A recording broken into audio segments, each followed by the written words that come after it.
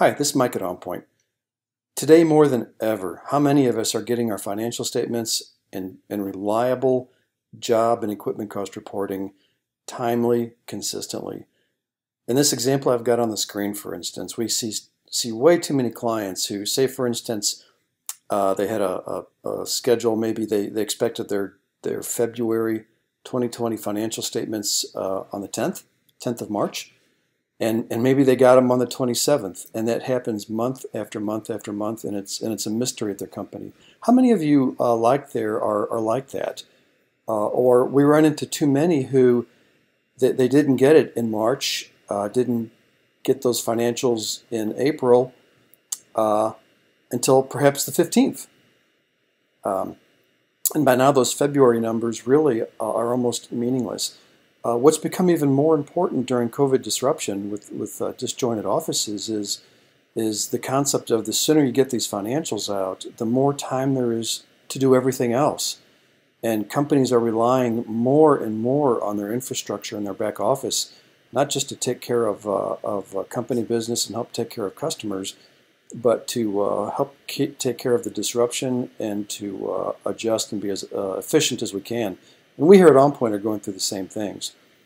So what we've done to help with this is I'm happy to announce that in our Fall 20 online conference, we'll be having a product agnostic session on best practice around accounting closings, around your financial and job cost closings and equipment cost closings. And I'll hop over here to a dashboard that we typically set up. We do this with our contract controller and CFO services, and we also can help you set it up for your internal processes, for your own resources. But you know, the reality is your monthly processes need to be have forecasted dates. We need to measure against those dates. We need to get better every month, understand what happens, and we start that with a dashboard. Metrics around what is the current month, what's our projected date to get those numbers out, and a constant awareness of percent complete of the tasks. And then, you know, visibility. Whoop, you don't want to click on the wrong button. That's the key to this. Visibility then to a quick dashboard of what's complete, what's past due, and what's scheduled. Just like on your project, so that we can adjust to things as they're happening. And then helpful links to things that make sense. There should be visibility to the vacation schedule. There should be awareness and visibility to unscheduled distractions. These things, more times than not, are a big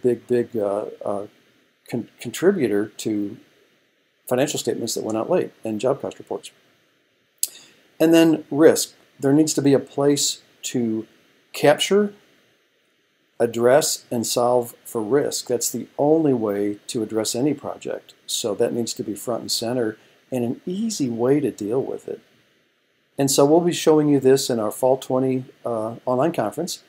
And we'll also dig a little deeper. We'll jump right in then to the month-end closing plan. We'll dig deeper then into how companies typically set this up in best practice, so that as they're going through each month, they've got projected dates to close, actual dates to close, and then variances. They have visibility to variances, so that as folks are going through their tasks, they can not only collaborate on some online project management tool. We've been through a variety of these, like most everybody else.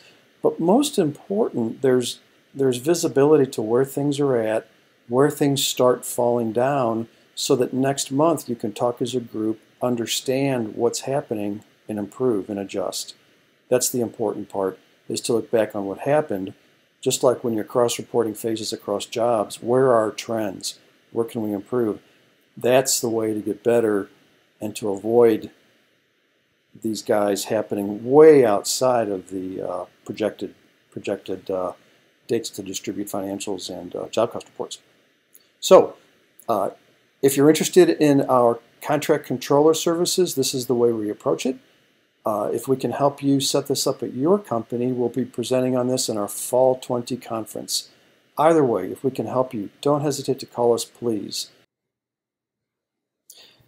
As you're thinking about this, remember this this dashboard on where projects are at, a quick view onto percent complete, tasks completed and past due, and a way to capture and solve for risk.